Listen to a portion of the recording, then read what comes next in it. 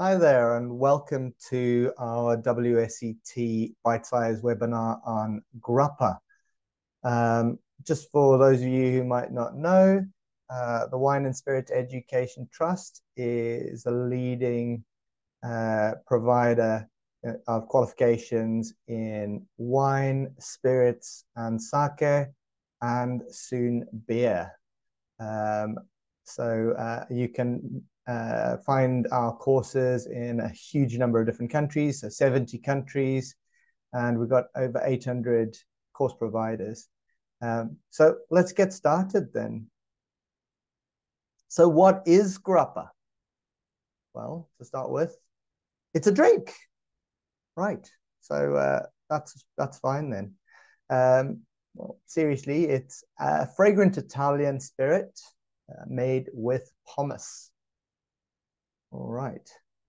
So where does it originates in Italy? Okay, it has to be grappa. It needs to come from Italy, but our records sort of indicate that it originates in northern Italy, near the Alps, in the sort of Trentino, Alto Adige, and Val d'Aosta area. And those records date back to about the 14th century, so for a very long time. But now it's made all over Italy.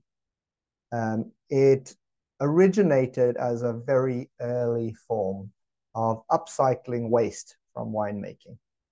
Okay. What people discovered was there's an awful lot of alcohol still available in what's left over after making wine.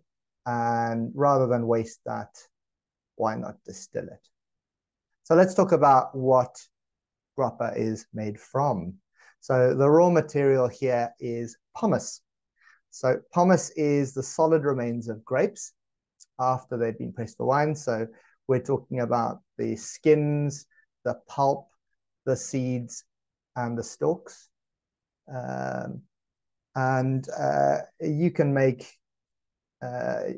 have both white and black grape pomace. That would come from both white winemaking and red winemaking. We can also have specific grape varieties that will give their own aroma. So pomace normally has this sort of stalky, floral, herbal kind of aroma anyway. But if you are using an aromatic variety like Gewürztraminer or Muscat, we'll get some of those aromas coming through as well. Just something to note, which I didn't mention before, is if you have any questions, please feel free to ask those questions in the Q&A ribbon I think it's at the bottom of your screen probably. And I will try and answer them as I go, but I might also answer them at the end of the session. We've got an awful lot to cover in about 20 minutes. So I'm going to try and crack on, but there should be loads and loads of time at the end to answer any questions we might have. All right, so how do you make pomace, or how do you get pomace?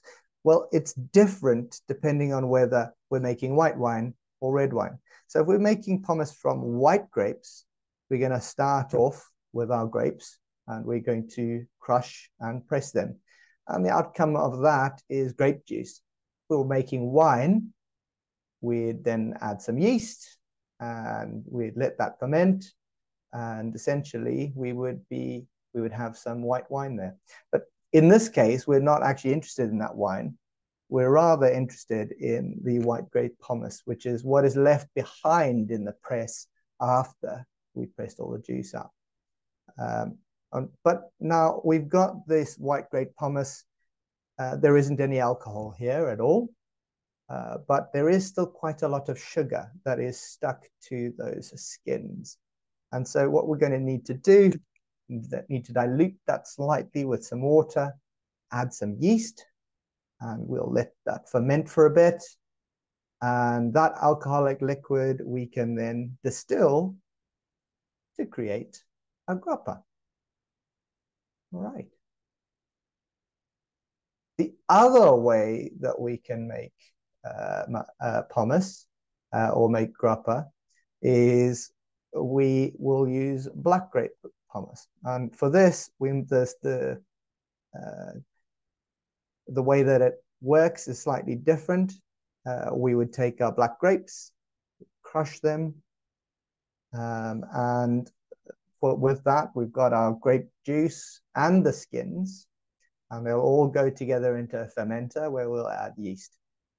And that yeast will get things going. And this is how we make red wine, essentially.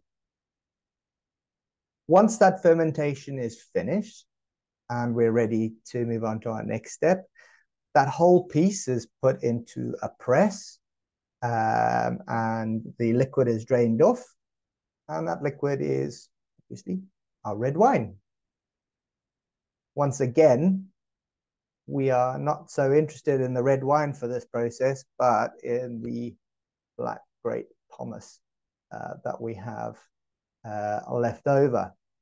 Now, unlike the white grape pomace where we needed to go through a fermentation, we don't actually need to do that with the black grape pomace because, well, it's already been through a fermentation, and there's quite a lot of alcohol that's actually still attached to that pomace. And so what we want to do is we want to access that. So we're going to put it in a still, and we are going to distill it, and we will be able to get our grappa from there. Right, but this sounds a little bit more complicated than that. And the reason is because if you think about what that pomace looks like, it's a solid. It's not a liquid. So how do you go about distilling it? So we start off with a very, very specialist type of still.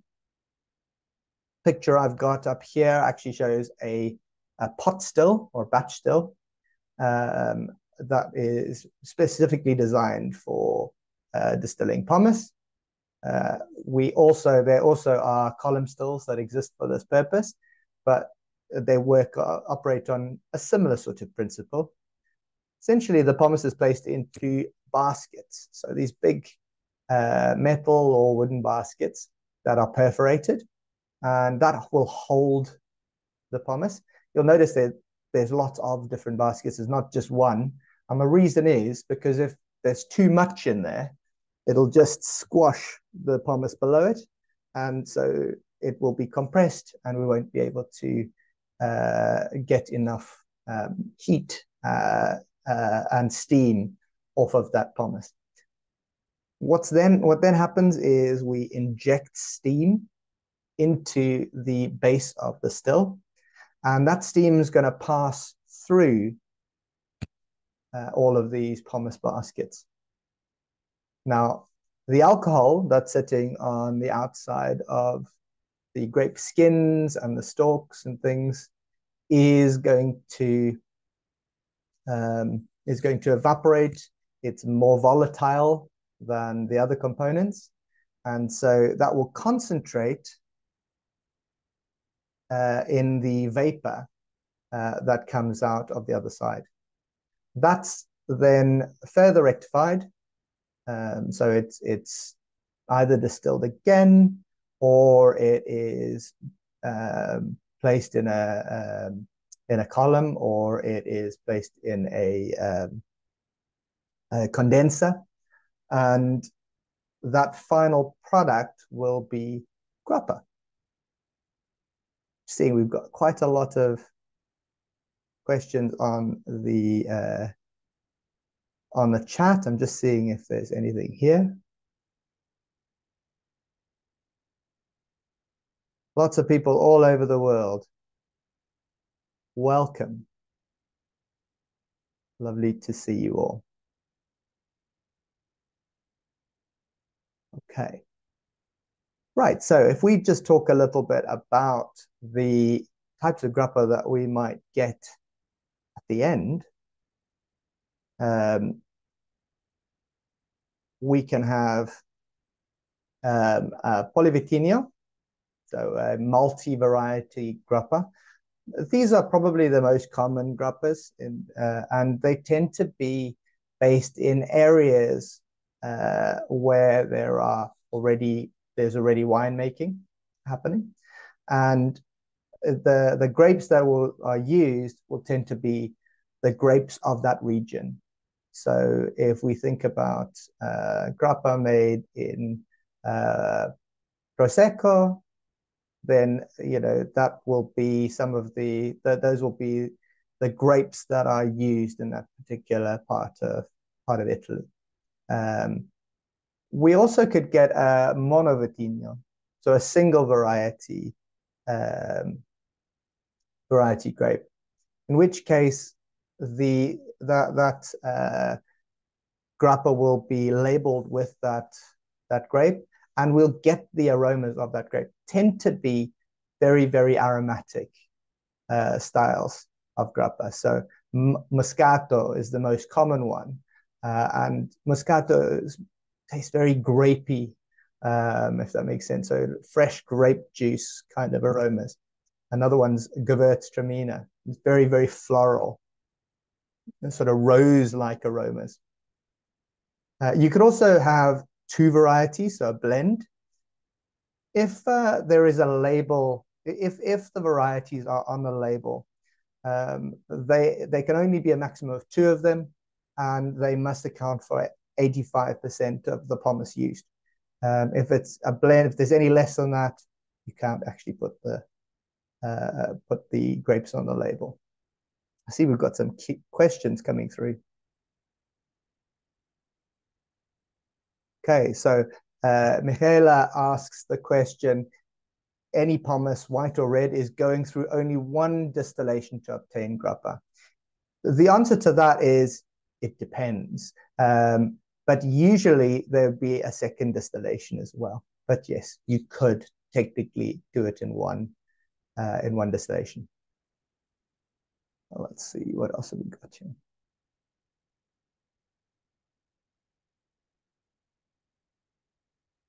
There's a question from Alan. Does grappa have specific legal regulation in order to legally call it grappa? Yes, there are loads and loads of rules. The most important thing, though, is that it needs to be made in Italy. So in order for it to be grappa. But yes, there are loads and loads of regulations, and there are different labeling terms that we have in grappa. Yeah. There's another question here from Letty. Do the baskets used for distillation add aromas to the grappa? No, Letty, they don't. They are generally they're inert. So even if they are made from wood, they tend to be very, very old wood. And so any aromas on that would have long gone. But most of the modern stills, those baskets would be made out of stainless steel.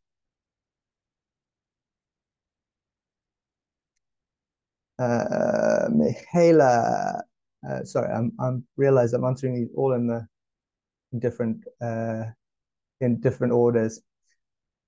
Kevin asks, is anything else added during the distillation process? Thinking of herbs, etc., that are used to make gin. Very, very good question, Kevin. No, not during distillation. Though we do actually get flavored grappa, and we'll talk about that a little bit later, where those herbs or spices or fruit can be added to grappa, and it's often left in the bottle as well. Pratham asks a question. If I had never had grappa before, is there any difference between grappa and grappa di Prosecco? Well, grappa di Prosecco is a type of grappa. It's just made with the Prosecco grape. And so they are both grappas. The grappa di Prosecco will be made with the Prosecco grape. That's all that is the difference. And Michaela asks if grappa is made only in the two provinces of origin. No, it's made all over Italy. and it can be regulated under the DOC or DOCG rules as well. So yeah, there are a huge variety of different things. I'm going to move on to the next slide, and maybe some of those questions will be answered. So the vast majority of grappa is actually unaged, and so if it's unaged, it will be clear, it will be very aromatic, and it might be quite harsh in texture if it's completely unaged. Better examples tend to be rested. So they are aged, but not in oak. They're just aged in inert vessels like stainless steel or something like that for a period of several months. And what that will do is it doesn't actually change the aromas so much as the textures. So the textures will round out and it will become a lot sort of smoother in the palate and less angular in how it feels inside your mouth.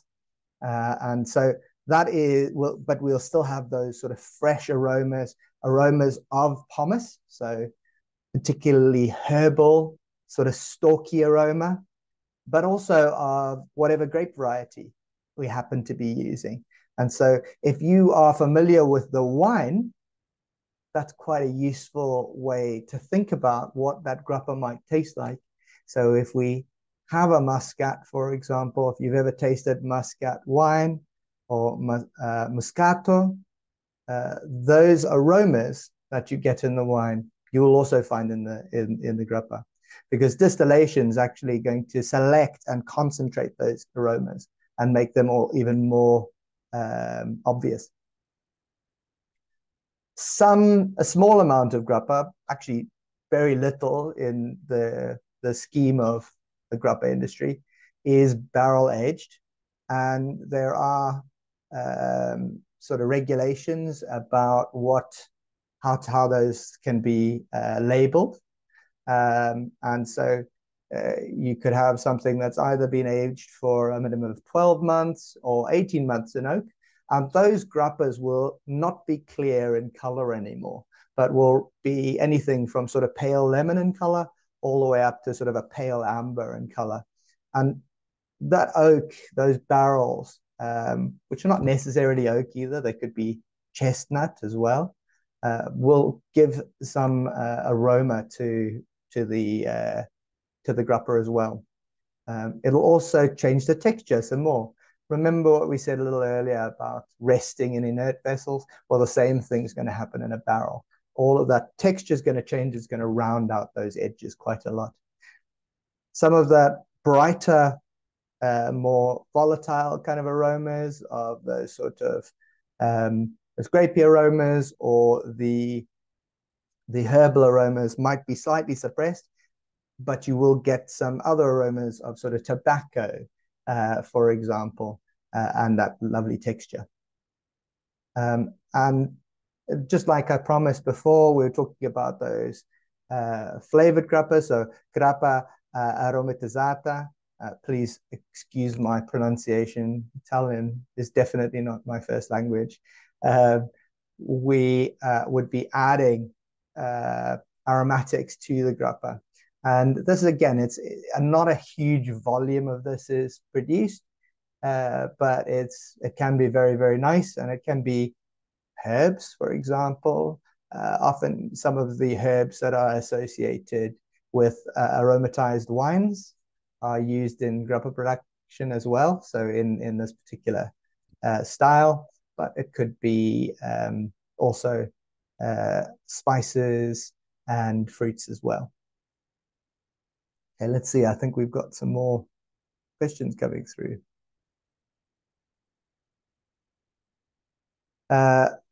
So I've got a question here saying, if the produce from Italy can only be called grappa, are there any grappa-like produced outside of Italy, and what are they called? Yeah, absolutely. Pomace spirits are produced all over the world. For example, in France, they produce a spirit called Marc, which is also a pomace brandy, but they actually make something similar all over the world, but none of it can be called grappa. And the thing is that is quite interesting about grappa is that Italy has an enormous number of different grapes that are only in Italy. And so grappa will have a character that is based on the raw materials that are only available there. Yeah.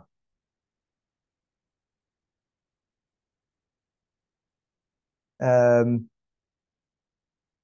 got a question from Jonathan, and that is, how do you tell a well-made grappa from a not so well-made grappa? And it's a very, very good question. A lot of it is going to do with aroma. So the way we think about it is we think about the balance to start with. So when are the aromas balanced, or does it feel like one particular element is sticking out and it's sort of one-dimensional, or is there some complexity there as well? The other thing that we're interested in is that sort of textural balance. So when you taste it, does it coat the whole of your mouth? Or does it feel like, oh, it's just sitting on the sides? What shape is it in your mouth? Is it round or is it sort of spiky? Those are some of the ways that we can judge the quality of the grappa, just like we would any other spirit. Another thing that we might think about is the length and complexity. So how long do the aromas stay on your palate, and are they pleasant? If it just tastes like jet fuel and all I can taste for an hour is jet fuel, that is not a long and complex finish. That's a disappointing one. So a lot of it comes down to pleasure.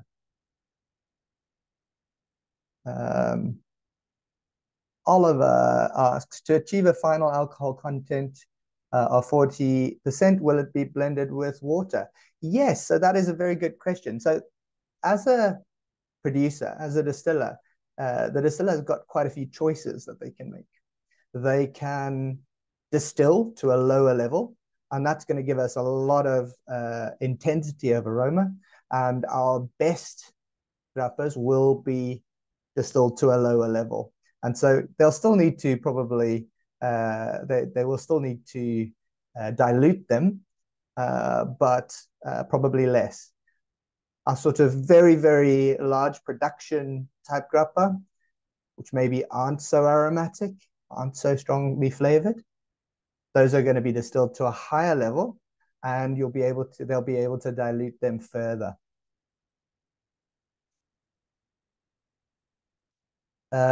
Rohit, number of years grappa is aged, if it's barrel aged or rested. Yeah, it's a really, really good question. I mean, I'm sure there are grappas that have been aged for a very, very, very long time indeed, but I would say that is quite unusual. Most grappa that is aged is going to be aged probably under 2 years or so. And the reason I say that is just because the aromas of the grappa is all about the aromas of that pomace and the grape variety. And if you age it for too long in an oak barrel, that aroma will get lost. It's disguised by the aroma of the barrel itself. So although they are being aged, that aroma, that difference, it's about getting that balance right. Does barrel aging change its color as well? Yes, it does. Say it could be anything from sort of a pale lemon, which is sort of yellowy color, all the way up to sort of a pale amber color. And if it's been barrel aged, sometimes some producers will also color their grappa slightly with a caramel coloring in the same way that a lot of spirit producers do. And the only grappa that is allowed to be colored is actually aged grappa as well. Hassan asks, any idea why it's called grappa? does the term stand for distilled pomace? To be honest with you, Hassan, I do not know the answer to that question. But yeah, grappa does have a meaning that is legally defined, and that does need to be made with pomace, and it does need to come from Italy. What are the tasting differences between grappa and rakia? Jonian asks. They are quite different. They have some similarities, but rakia quite regularly is actually flavored.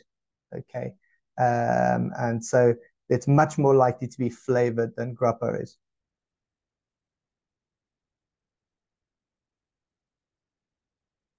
Hela asks, what are the similarities or big differences between grappa and, say, cognac or armagnac?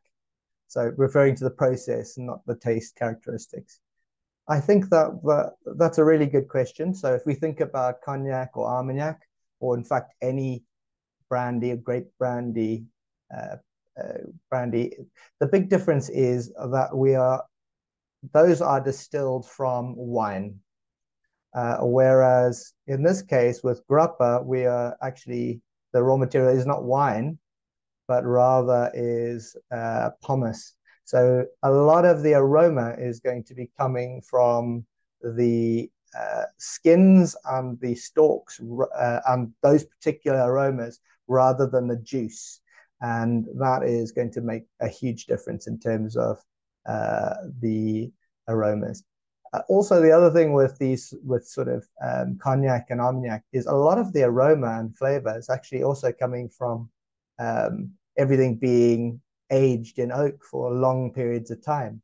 Whereas with grappa, that's less of an emphasis. Okay.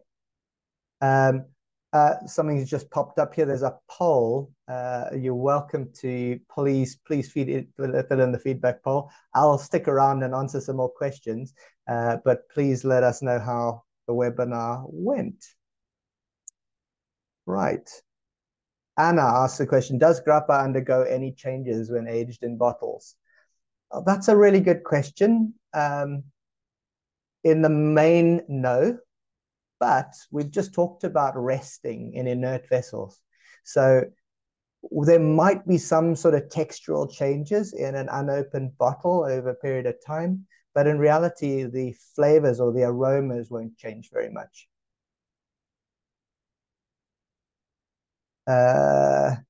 Jajaneski says, is grappa considered a digestive or more like an aperitif? To be honest with you, it depends on you. Quite commonly, this is used as a digestive, but depending on where you are, some people will have it with a bit of, I think somebody mentioned in the comments, an espresso, and they'll have some grappa on the side, and you finish your espresso and you pour the rest of your grappa in to the espresso cup and you drink that. Please don't do that with the very best quality of grappa because it'll just taste like coffee. It's delicious, but the best grappa tastes of the pomace, and that's what you really want to taste. John asks, could you address the medicinal qualities of grappa that Italians have drunk it for centuries? For example, stomach issues. John, if I could, I would. I don't know. I think it's one of these things that a lot of these digestives have been associated with medicine. Just something to be, I don't know what the scientific evidence of that is. Something to be aware of, though, is it is full of alcohol. And so drinking it for medical purposes might be quite a good excuse rather than actually of medical benefit. But I couldn't comment on the veracity of those claims. Letty asks, what makes the grappa's texture round in the mouth when aging in inert vessels? Oh, Letty, we just do not have time for that. Is an enormously complex question. And to be honest, it's one for a chemist. I couldn't tell you the actual chemical reason. But I do know that what tends to happen is that the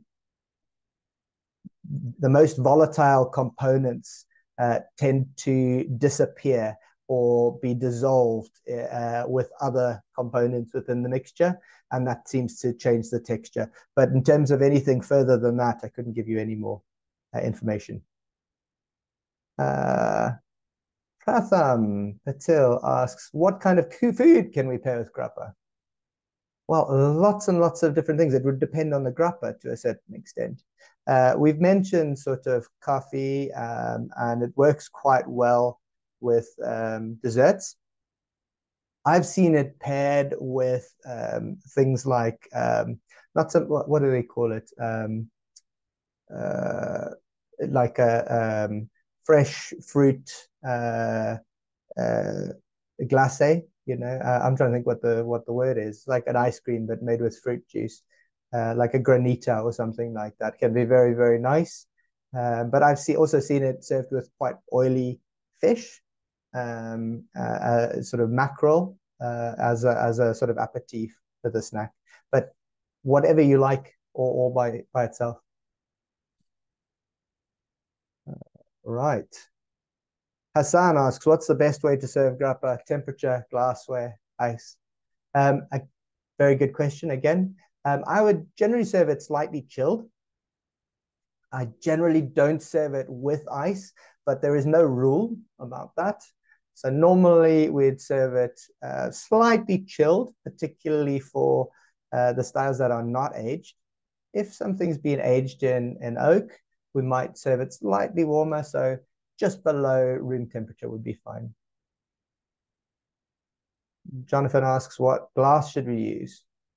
We can use basically an ISO glass, or just a small, something similar to a sherry glass, essentially.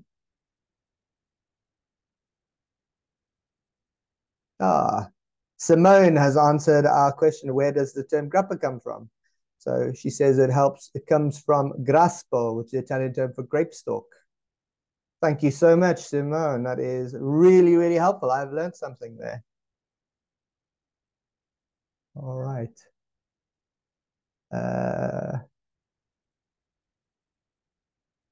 Yeah. I think we are at the end of our time limit, to be honest with you. So I'd like to say thank you so, so much for your time. And I look forward to seeing you all again sometime soon. Thank you so much.